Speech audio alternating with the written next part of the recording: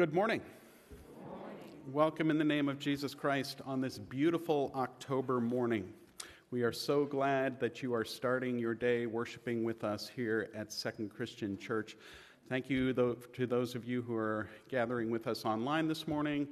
Let us know that you're there and that you can see and hear us.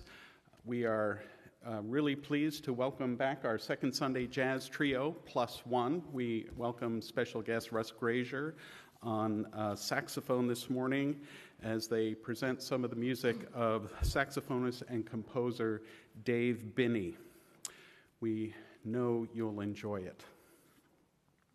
A reminder to you that masking is optional here at Second Christian, but we do ask that you mask up when we stand to sing. We are a mask-affirming church, and if you are more comfortable remaining masked the whole time, you are welcome, of course, to do that.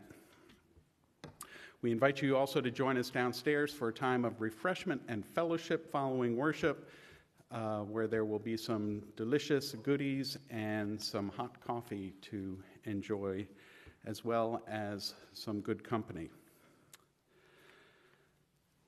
There is a date for the Evergreen Festival. Our annual church fair will be held on Saturday, November 19th from 9 a.m. to 1 p.m. We are coming back this year after a little bit of a hiatus, and I can't remember why we weren't doing it, but it's way back there. We're doing a gourmet basket. The doorkeepers are creating a gourmet basket as part of the raffle. And if you would like to make a donation of some items to the gourmet basket, either an item or a gift card or anything to put in the gourmet basket, it will be ready for your donation next Sunday. And if you have questions about that, see Melissa, whose hand is up now. There we go. Thank you, Melissa.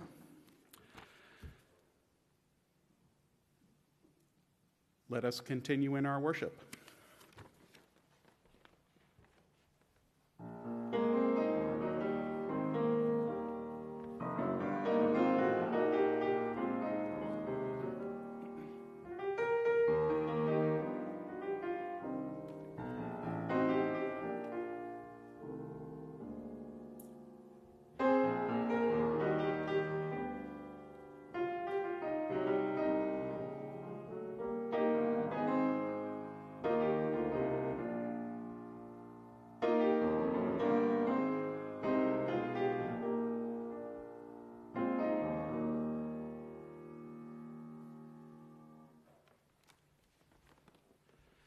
I have one more thing. Some of you noticed me scrambling to change the numbers on the hymn boards at the front of the church, but the band might not have noticed that. So the final hymn is indeed number 658, Restless Weaver. The words are correct.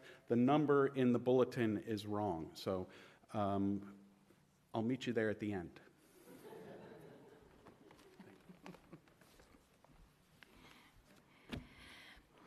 Our call to community is printed in our bulletins. Let us read responsibly. We come beloved of God, and pause in the place of liminal longing. We come betwixt and between, pulled in many directions. Trust that the Holy One is already forming a new creation in you. We come trusting God's mercy to center and change us. Indeed, the Holy One calls you by name for deeds of mercy. May God's ancient action be a present presence, and we gather here today.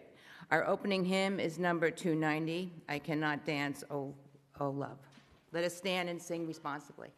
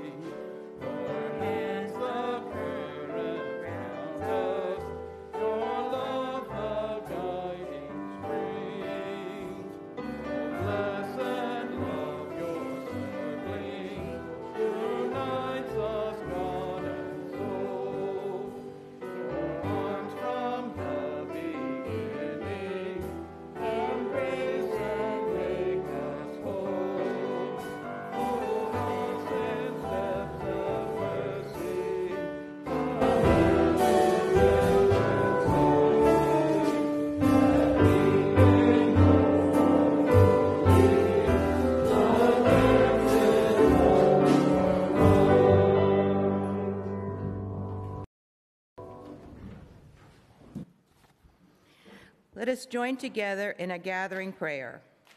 Holy love, take our weary waiting and form in us a readiness for renewal. Shape our hearts for healing, our minds for mending, and our souls for sharing. Let no weight of the moment prevent our remembering of your long reach of faithfulness. Cast over the whole creation. Still us enough to discover again your prayer rising in our praying, that we may be formed by your love, made known to us in Jesus Christ. By this, change us on the inside, that our outer lives may more clearly reflect your will and way of mercy in the world. Amen.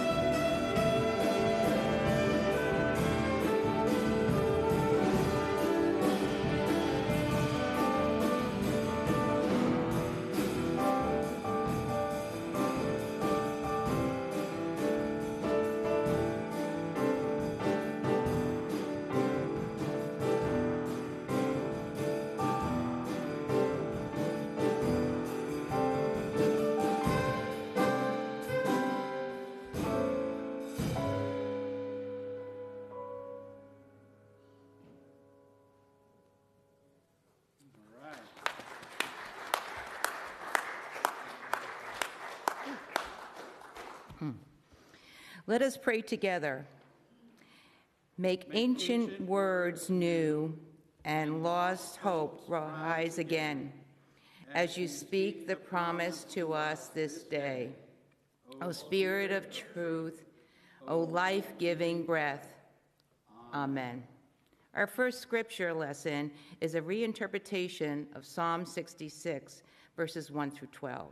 This morning we will read from the Living Psalms. In the collection, the Psalms have been reinterpreted in poetry and art as a reflection of God's work of justice and compassion in our midst today. Today's selection was written by Maria Mankin, Don and Maren Tobasi's daughter. Maren is also the editor of this collection. Let us listen to the word of God. Living Psalm 66, 1 through 12, Pentecost 18c.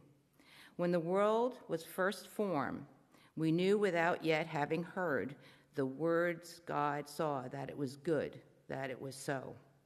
God's grace shone brilliantly, the sun in the sky, the rain, and the plants reaching up to rejoice in it all. We knew that it was good. We began to sing praises, to bathe in the storms, dig in the dirt, nourish our bodies with the richness of God's grace. We reveled in the abundance and raised our voices to reflect the awesomeness of God's love and the goodness of the earth. And then the floods came and the fires. The earth raged against our yoke, struggled to free itself from the burden of our unending necessities. We cried out to God to release us from the horrors we brought upon ourselves, and we suffered. We failed God's test of compassion for each other, for our breathtaking, singular, extraordinary world. We prayed for rescue from the mess we made, and no one answered, it seemed. Until we rested, we took a fearful breath and saw hands reaching into the swirling storm drains, feet rushing back into the flames when the ground beneath them was charred and seemed beyond saving. The scales fell from our eyes then, and we witnessed God's work on earth, rebuilding, resolute and afraid, answering the call, inviting more than prayers, the holy, living strength all around us, a reminder that this is good and God is with us still. Living Psalm 66.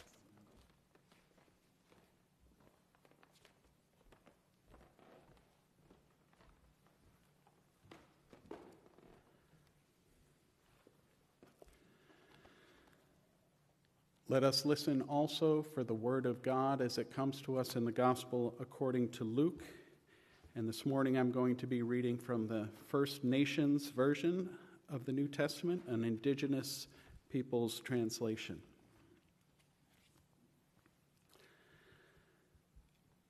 On his way to village of peace, that is Jerusalem, Creator sets free, that's Jesus, took the path following the border between High Place, Samaria, and Circle of Nations, Galilee. He went into a small village where 10 men with a skin disease came across his path. They kept a respectful distance from him and called out loudly, "Creator sets free, honored one," they pleaded. "Have pity on us." Creator sets free looked at them and said, "Go to the holy men and show yourselves to them." They did what he said, and as they were on the way, they were healed. One of the 10 men, when he saw he was healed, returned to Creator sets free, giving loud praise to the Great Spirit. He then bowed down to honor Creator sets free and offered him thanks. This man was from the high place, from Samaria. Creator sets free said to those who were watching, "Were not 10 men healed? Where then are the other 9? was the only one who returned to give thanks and honor to the Great Spirit an outsider from the high place? Then he said to the man, "Stand up and be on your way. Your trust in me has healed you." Here ends the reading of the lessons. May God bless our reading, hearing, and understanding of these words.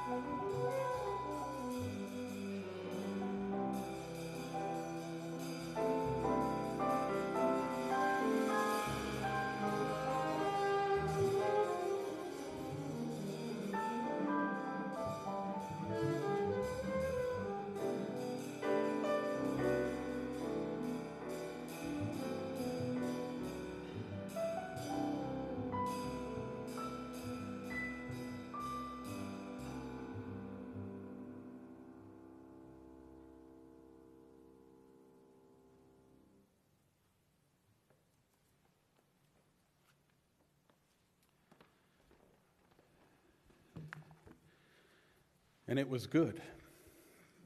Amen.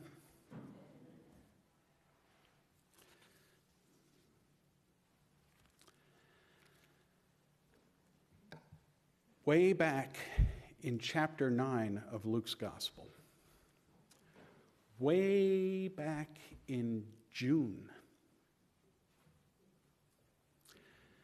Way back then, Luke told us that Jesus set his face for Jerusalem.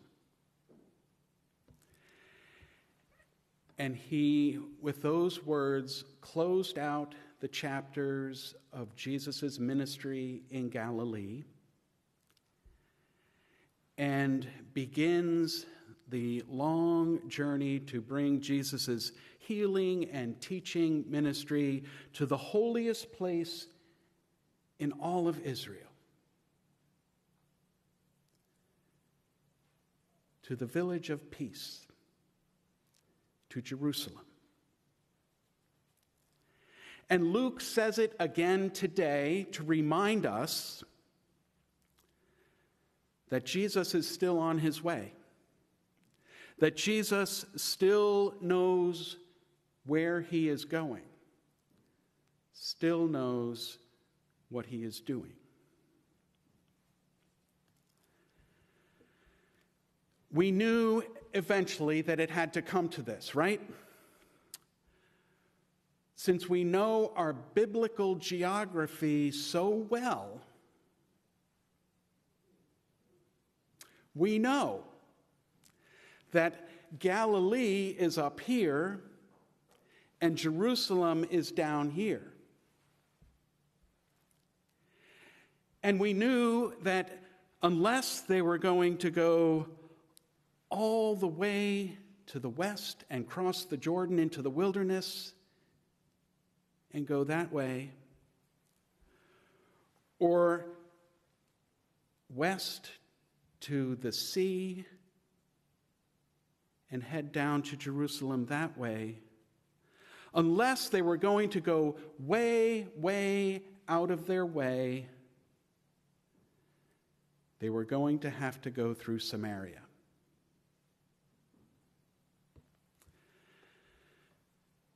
And we also remember, of course, the welcome that was not extended to Jesus' disciples, to his band of followers. When they first began their ministry, they went into a Samaritan village. And they were ushered along the way. You're going to Jerusalem? Well, just go along. We don't want you here. And we remember that the disciples, so incensed by this, they asked Jesus if they should call fire to rain down from heaven on that village.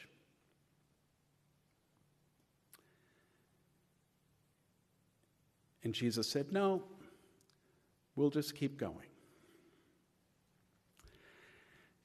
And here they are again today, walking the path right between Samaria and Galilee, and Jesus now has another opportunity to teach his disciples. So what will Jesus do? We remember, of course, don't we, that Jews and Samaritans didn't hang out together. There was a strong historical border between them, a religious, social, ethnic barrier that kept them separated.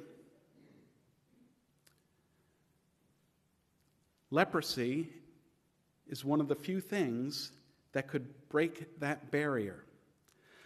See, the lepers were all put together, regardless of where they were from, what they believed. We want you away from us. These are the COVID-positive people of the first century. Please stay away. The scripture says they kept a respectful distance from Jesus when they called out to him. 10 of them, Luke tells us, see Jesus and they name him. Most of our Bibles say, Master, have mercy on us. One translation I have says, Boss, have mercy on us. Today, we read, Honored One, have pity on us. Whatever translation you use, they use a name for him that is used only a handful of times in Luke's gospel, and until today is only used by Jesus' disciples. This is a special name that they have for Jesus. And these lepers in this village on the border between Galilee and Samaria, they know that name. They know that person. Master, boss, honored one, have mercy on us.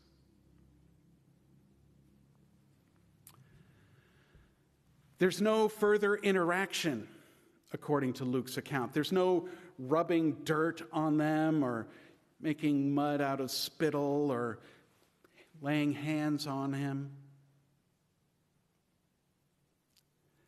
Jesus just sends them off. Go show yourself to the priests. Go show yourself to the holy men. So they head off. They do what he said. They go to the priest to be checked out. They go to the priest, who is the only person who could send them home to families and communities, the only person who could fully restore them to the life they knew, the only person who could pronounce them clean, ritually, ceremonially, communally clean. And Luke tells us that as they are on their way, they were healed. This is a funny little story, isn't it? We don't know what happened. We only hear a part of the story again. Did that one person notice? Did that one person not stop and say, "Hey guys, look, I'm better"?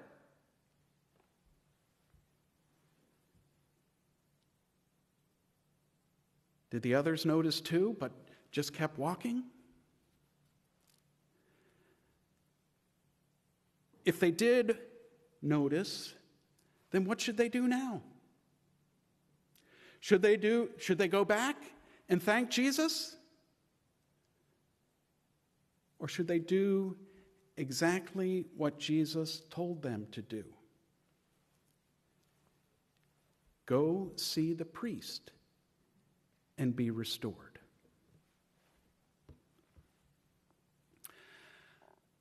I can imagine them feeling a little caught in the middle here, right? A little betwixt and between.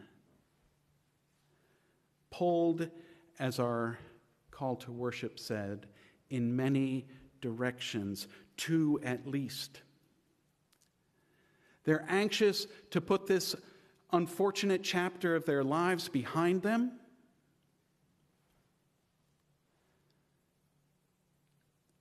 They're anxious to get back home. They're anxious for something new.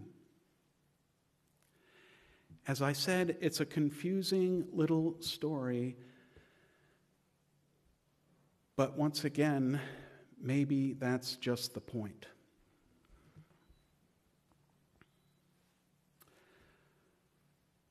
What we do know is that somewhere along that road, the Samaritan, the 1 in 10 that we know is from away, noticed two things. He realized two things. The first, he noticed that his skin is clear, that he's healed. We don't know if the others noticed, but one at least did. And the second thing he realized is that going to the priest is not going to do anything for him because he was a Samaritan. And he was not welcome in that place. He was probably not even allowed into the temple, into the synagogue,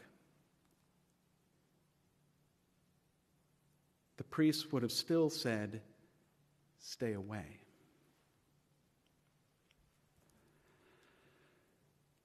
The welcome that the Samaritans did not extend to Jesus' disciples was the exact same welcome that he would not get when he went to see the priests. So he just says, "I'm going home." But on his way, he stops back to thank Jesus. And of course, Jesus asks the question, the really hard, confusing to me question, where are the other 9? Because they were doing exactly what Jesus told them to do.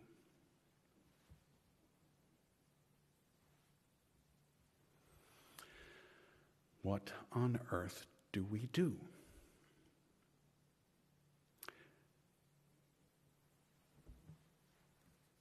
Next Saturday is our main conference annual meeting. If you are willing to be a delegate, let me know. It's 9 a.m. to noon-ish by Zoom, so you don't even have to travel out of your kitchen to attend. And at this year's annual meeting, the Social Justice Action Committee is introducing a resolution for support of tribal sovereignty in Maine. And I invite you to go look that up. I'll actually put a link on the church Facebook page later on today. But as tomorrow, as you may know, is Indigenous Peoples Day in Maine, I thought I'd share a little bit about this, but I think it actually fits what we're talking about here too. So the resolution, this is how they describe it. The resolution advocates action to improve all manner of affairs pertaining to the sovereignty, self-sufficiency, and cultural identity of the tribes in Maine. The 1980 Maine Indian Claims Settlement Act was promising in furthering that cause. However, in the last several years, substantial effort has gone into improving the act after 40 years of mixed results in living with it. That long paragraph began, "The resolution advocates action." Resolutions are a dime a dozen, right? We pass a resolution and put it in the file cabinet. This resolution advocates action. And one of the actions the resolution supports is reparations for past harms, for things that European settlers have inflicted on the native people in Maine. One case in point is the removal of Native American children from their homes to attend what they used to call Indian residential boarding schools. These have been in the news lately in Canada and in our country as well. And the stated goal of these schools was to kill the Indian and save the man. That was the policy. Kill the Indian and save the man. And this went through the 1800s into the 1900s and ended not all that long ago. In Maine, in the 1960s and 1970s, this was still the practice.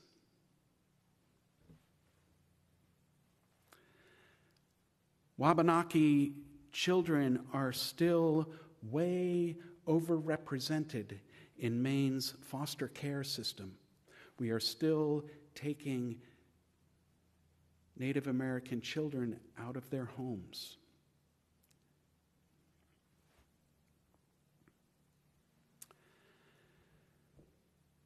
Reparations for past harms, we don't know what form that would take, but the resolution calls for action. The other action that the resolution calls for is the restoration of sovereign tribal lands. Restoration of sovereign tribal lands. I'm not sure exactly what they mean by that.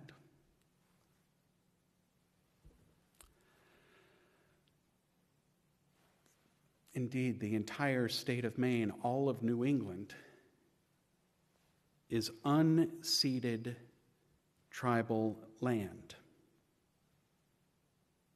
We took it. So, what are we doing?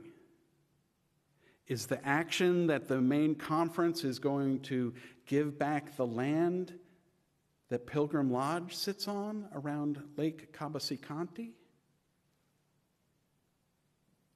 Are they going to invite churches around the state to return land to the Wabanaki people?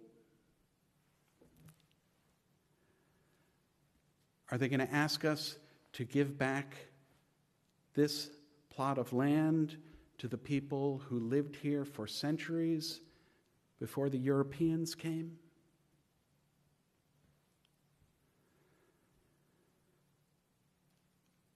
Are they going to ask us to give up our homes? To sell them off and give the money away?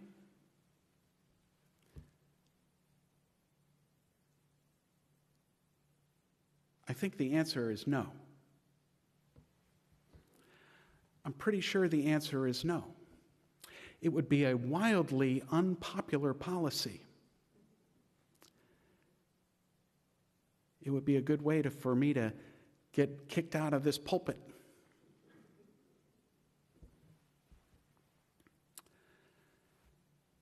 But just asking the question, just raising the issue, might just begin a conversation worth having. What do we mean by that? What do we mean by action? See, justice is a difficult thing. We all say we want it. We all say it's a good thing. If we do the Pledge of Allegiance at school or at a civic event, we finish it with liberty and justice for all. For all.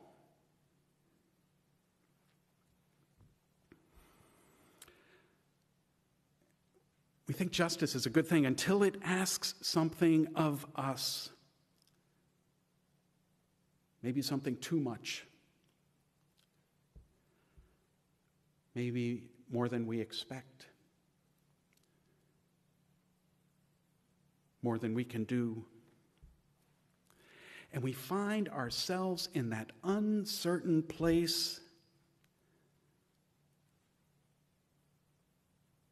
between maybe knowing what is just and knowing what is possible. We find ourselves a little less certain of how much we want liberty and justice for all. We find ourselves betwixt and between. And it's a hard place to be.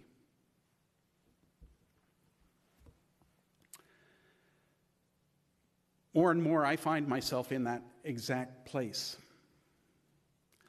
A little less certain of what I think I used to know. Maybe you do too. Maybe you also find yourself in that place where we think we know what is right, what is good, what is just. But we're just not sure what we should do, whether we can pay the price.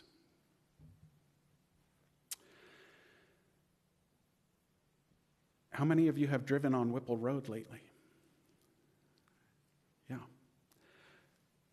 We say we want good roads and safe roads and sidewalks, but we do not love the construction.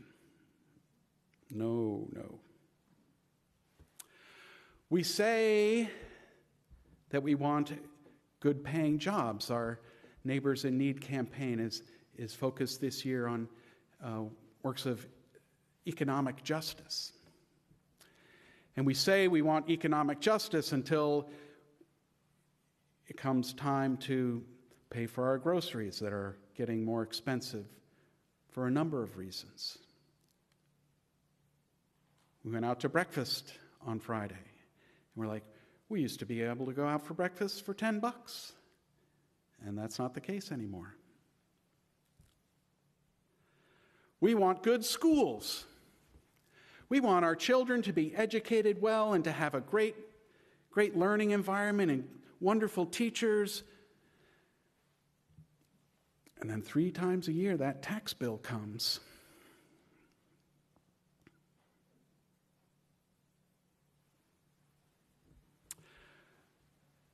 We want something new. We say, oh, new is a good thing, right? Mostly. I know, it's me. Maybe it's just me. We say we want something new, but we don't always want to let go of what was, of what is.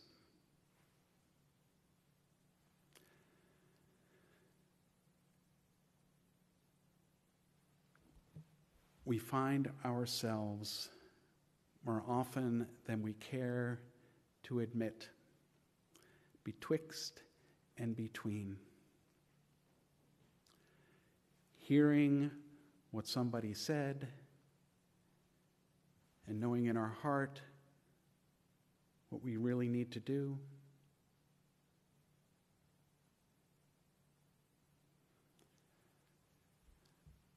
When we find ourselves in that place, may we remember that God will meet us there. And God will walk with us to the next place. Amen.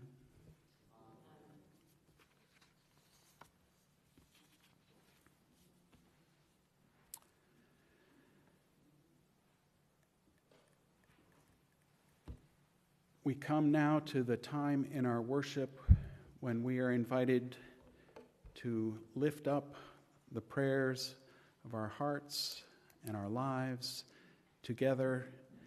And I invite you now to share names and situations that should be in our prayers today and through this week.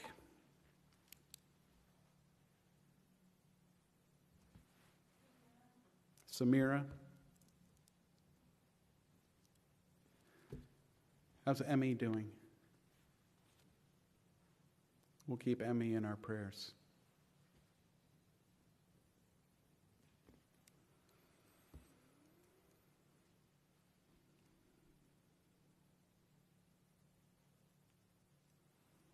Anybody online, Alan?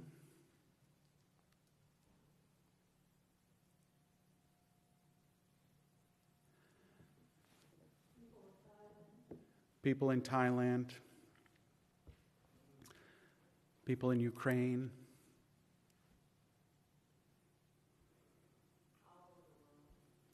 Keep the world in our prayers, yes.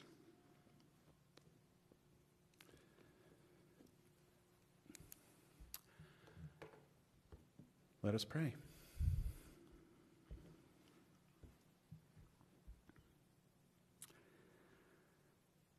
O God of all generations, God of all creatures, God of every leaf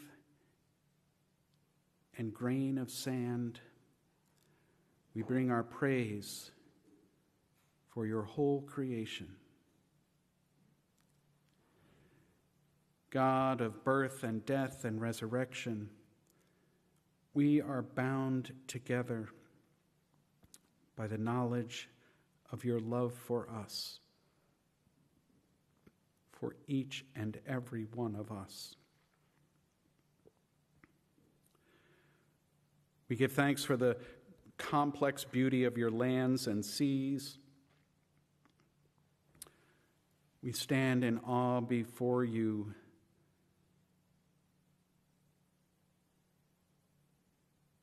for the power of storms and tides.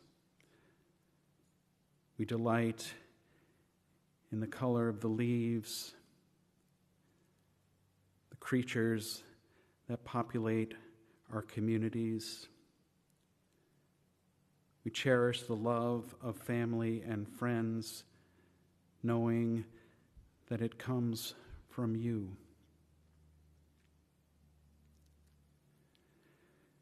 God of love and hope, today we know how much it means to us to have a home, a place, a home in faith, a place where we can celebrate the good news of your presence in our lives.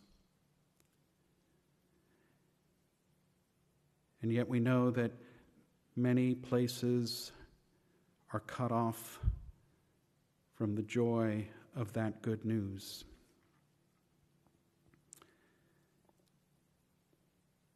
Today we lift up the people of Thailand, the people of Ukraine. We pray for peace in our world. Pray for those who are putting lives back together, turned upside down by Ian and Fiona.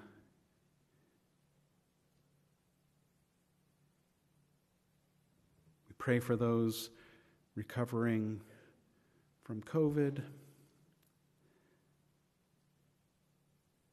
and those working to protect themselves. We pray also today for Samira and Emmy, for all those who need your healing presence in their lives, for those whose names we lift up to you now in silence,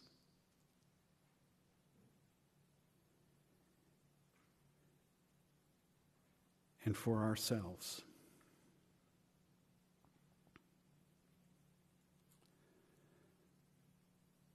So many times, oh God, we don't know what to do. There are so many people who need healing, and the help we have to offer seems too small to make a difference.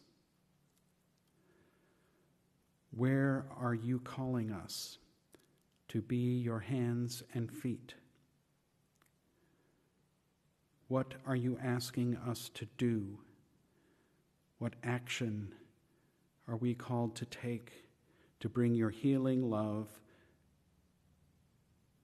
to a world in need? O God, who dwells within us, we raise our prayers for those in need, for those who grieve, for those who suffer sickness and pain, for those who have no home, no food. Hear our prayers, O God. For we ask them, as always, in Jesus' name, who taught us when we pray to be bold and say, Our Father in heaven, hallowed be your name. Your kingdom come, your will be done, on earth as in heaven. Give us today our daily bread, and forgive us our sins as we forgive those who sin against us. Save us from the time of trial, and deliver us from evil. For the kingdom and the power and the glory are yours, now and forever. Amen. We come now to the time in our worship when we are invited to respond with a financial offering.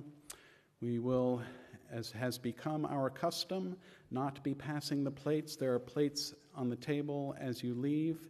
If you would like to leave a gift there, we would be grateful. There are offering envelopes there for our Neighbors in Need offering, which we'll be receiving through this month, and we invite you to give to that. As we listen to the music that our jazz quartet is bringing us today, I invite you to consider what work of justice God might be calling you to do. What is the action that we can take? Let us worship God with our tithes and our offerings.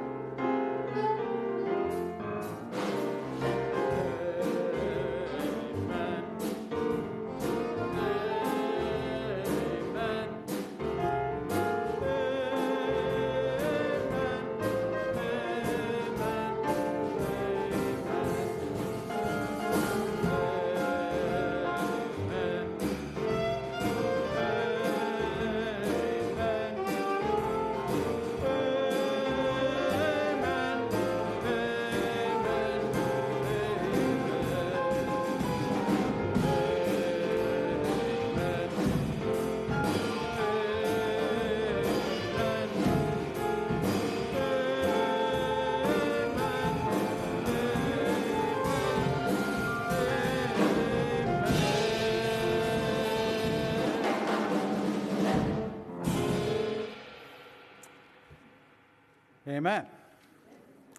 Let us bless our gifts. Holy One, In Jesus, you have shown us what your heart is like, merciful and abounding in steadfast love. Form that same spirit in us, that our lives may become continual prayers of thanksgiving. Let no cry of your creation go unheard. Form us as agents of practical praise, molding us with mercy for a world crying out for healing. Amen. Our closing hymn is number 658, Restless Weaver.